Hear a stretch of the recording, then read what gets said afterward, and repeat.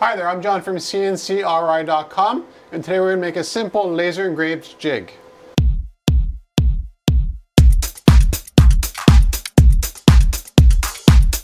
So one of the most efficient production methods here in the shop is to make jigs. That's one of the first things I started making when I started this business 5 or 6 years ago. And in this case here, it's a very simple jig. Now what makes it different from the other jigs that I've showcased on CNCKing.com is that this one was done entirely using laser engraving. So it's not a multi-layer jig with different offsets. It's actually just one solid piece of MDF. And the reason why I've really come to enjoy using MDF for making custom jigs, whether they're layered or engraved like this, is number one, it doesn't tend to warp from heat, unlike acrylic and other materials. When we laser engrave this directly, for instance, it's a very consistent material too. If we made these jigs out of, let's say, live edge or metal or what have you, they always have some sort of impurities in the material that will cause some relief. But if you look here, you can see that everything is actually the proper depth. Now, the one challenge with laser engraving is that it's not a two-way feedback system like we have on our CNC router. So on a CNC router, we can say, okay, bring the bit down 1/8 of an inch and carve everything 1/8. We don't have that with the laser. The laser doesn't know what it's doing. So all it does is based on speed and power. So if I want an exact depth, I sort of have to approximate it and keep engraving until I get that. Now in this case here, it's for stainless steel cable tags. And you'll notice here that there's a little tab that sticks up. And that little tab needs to be downwards. So that's why there is a little bit more laser engraving on the edges here, so that when the cable tag goes in here, you can see it's actually flush and totally flat, which is pretty cool. And that's very important because when we do fiber laser etching on this 304 stainless steel, there's still a little bit of warping on the materials that heats up, but at least we start off with a very flat surface, and when the etching is happening on it, the etching is even across the whole tag.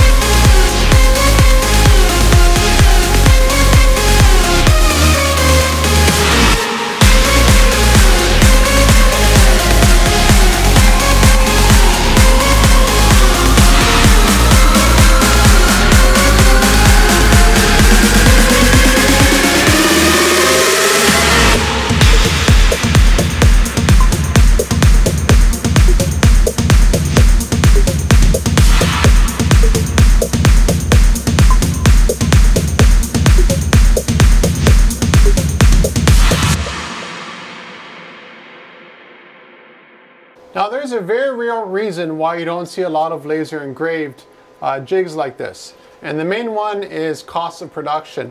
I have my own machine, I have my own shop. So when it comes to making jigs for myself, there's no real associated cost to it other than really electricity. Producing something like this with a router would be incredibly fast and efficient, but using a laser to do the same job is a very, very slow process. And the reason for that is you want everything to be totally accurate and dead center for everything. Because if you start laser engraving and then something's off by 1 millimeter here, there, or what have you, that's just not acceptable for a jig. It's got to be accurate all the way across. Now for efficient production using jigs, you have one jig. So while the job is actually happening, I also made another jig so that I could load.